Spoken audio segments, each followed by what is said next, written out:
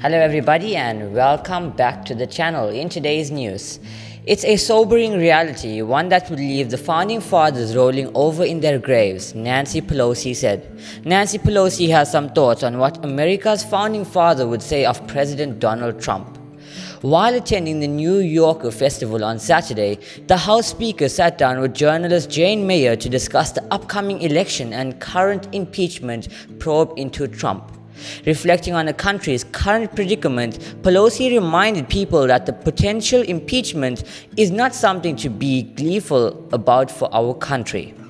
It's a very sad time when there is the thought that the President of the United States, and the truth and the data and the facts show that the President of the United States has violated his oath of office, she told the audience.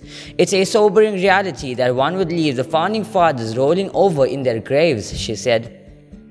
They would have never suspected that someone would come into that office and so disrespect the office that he holds, so disrespect the oath of office that he takes, that he would kick over all of those guardrails. It would have been unimaginable to them. They must be in tears, she said. They must be in tears.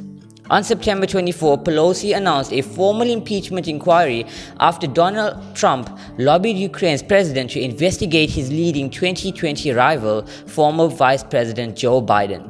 During the event, Pelosi revealed that when she first spoke to the president about his actions and the transcripts, he called them perfect.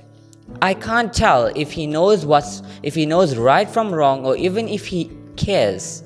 She said, I just know he'd done wrong. But it cannot go unaddressed because any other president might come along and decide he or she can just do whatever they feel like doing. Just destroys the democracy. Pelosi added of the probe, our founders, in their wisdom, they thought that somebody might get a little carried away with his or her power, so they put guardrails in the Constitution to protect the Republic. As of October 8, the White House released a letter refusing to cooperate with the impeachment inquiry and accused Democrats of trying to reverse the results of the 2016 election. While public opinion polls show a growing number of voters in support of the inquiry, many Republican leaders continue to rally behind and defend Trump. Here's the thing.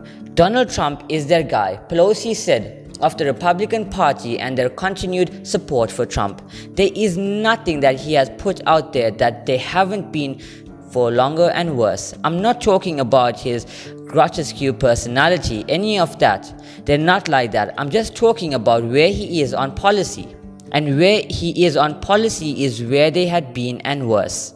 According to CNN, Democrats have depositions with Deputy Assistant Secretary of State George Kent, State Department Counselor Ulrich Brechbuhl, and U.S. Ambassador to the European Union Gordon Sondland scheduled for next week. That is it for today's news, guys. Thank you so much for watching. Goodbye.